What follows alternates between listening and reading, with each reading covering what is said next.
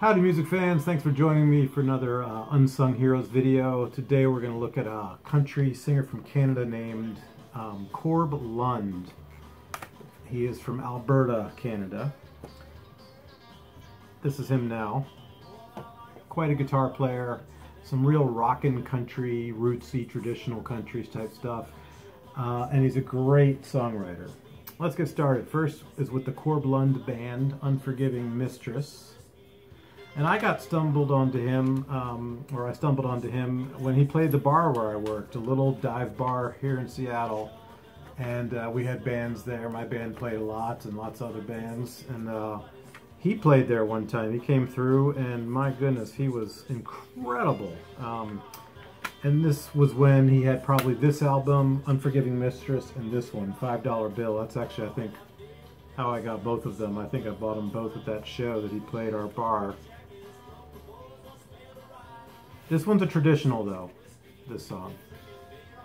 Time to switch to whiskey. We've been drinking beer all night. It's called Rye Whiskey. Sings a lot about card playing. It sings a lot about horses. He's got a lot of good story songs. Just a great songwriter. And pretty much he writes everything. There's a couple of songs here and there on each album that he might have co-written, but he hasn't. He doesn't really do covers. This is called Hair in My Eyes Like a Highland Steer. And this is notable because Ian Tyson is on it, Ramblin' Jack Elliott is on it, and Kenny Vaughan of Lucinda Williams fame is on it.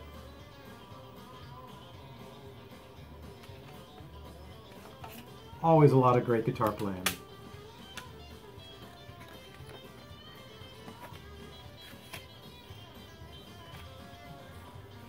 And from here on out, he does he puts lyrics in all of his books. So those first two albums were with the Corb Lund band, and from now on it's with the Hurtin Albertins from there on. And these are still on Stony Plain, but pretty soon, after this next album, I think, after this album, he hits it big with a label. This is called Horse Soldier, Horse Soldier. And every one of these albums has some real rockin' country songs like this. Sometimes some rock and roll, and of course a ballad or two, but they're usually pretty upbeat.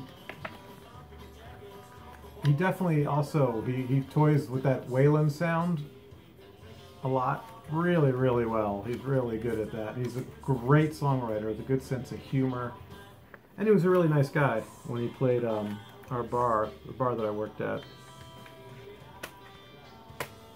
And now he is on New West, so that's a pretty big label, you know, as small labels go. This is called Losin' Lately Gambler. This has a song that he dedicates to Willie P. Bennett, who is a famous Canadian songwriter, singer-songwriter that a lot of Canadian artists know and like.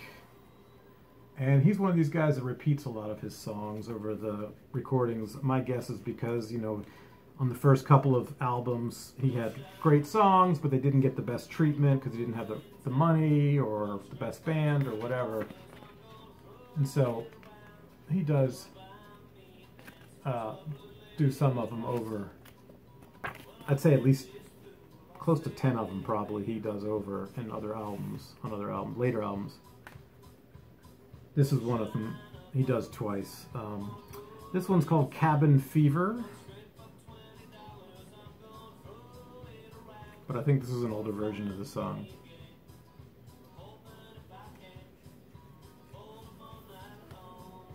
This is called Gonna Shine Up My Boots. Great pedal steel or lap steel. Actually, that's the thing that surprises me. I look on all these albums and almost all of them say lap steel. His band, the Hurtin Albertins, don't have a pedal steel. They have a lap steel. They often have guests, so there's got to be some pedal steel on here. Or it's a hell of a lap steel player.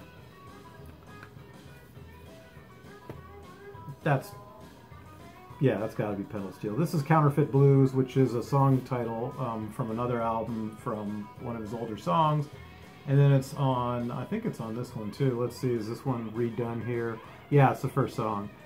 And then he's got Truck Got Stuck. That is a great song, and that's redone. This has got Shine Up My Boots.